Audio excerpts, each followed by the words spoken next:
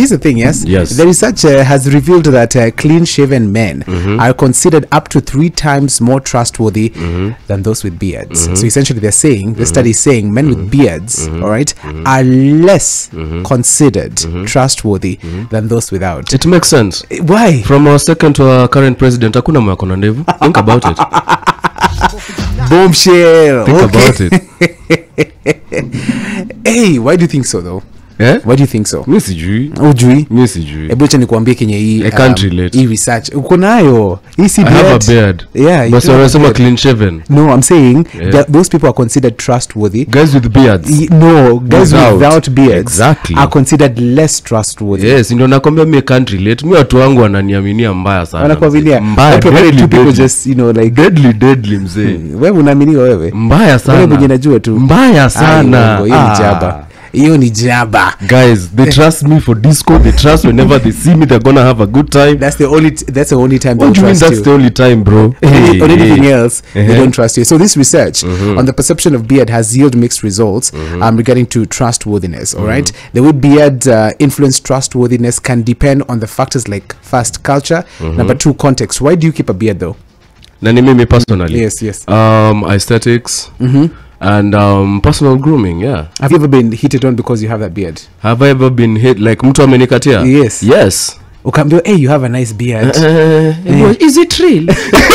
That one is a smart one. Acha nishike. She's just looking for a way to touch you, man. She just wanted, you know, to just get her hands on your face. Bana. Oh, yes, Sasa kuna watu najua hawezi relate bana. Sad man. Let me be honest with you. Guys, probably hebu kiasi muli. Unajua labda mtu, the only thing between this person and the love of their life is a beard. Okay. I don't know, man. I don't know why you always have these shows on the show every single time. Let me tell you now, okay? Me, if there's one thing I want to grow super fast, kungekuwa na manure ya beard, I'd buy it very fast. Do your research. So you just plug me, man. Because I want my face to be bushy. I want it to be extremely You don't want to be trustworthy. I don't care if you trust me or not, all right? I just want to have hair on my face. You know, you comb it a little bit. But you see a lot of ladies a lot talking about just how they will only date guys with, you know, beards, right, as opposed to those without, because they're calling them emojis. Now it also goes to show the kind of men you want in your life, a man you cannot trust. Maybe acha niwaambie, by the way, I personally feel like contradicting that survey, because if you look at all these mythical personalities, Santa Claus akona ndevu mzee. And you trust. Ukiangalia picha Yesu yenye imechorwa mahali kwenye imechorwa na kwa ni mingi nimeona.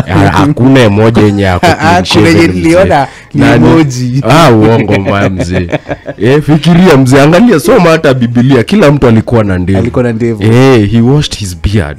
By the way, it's actually considered something very sacred among our Muslim brothers.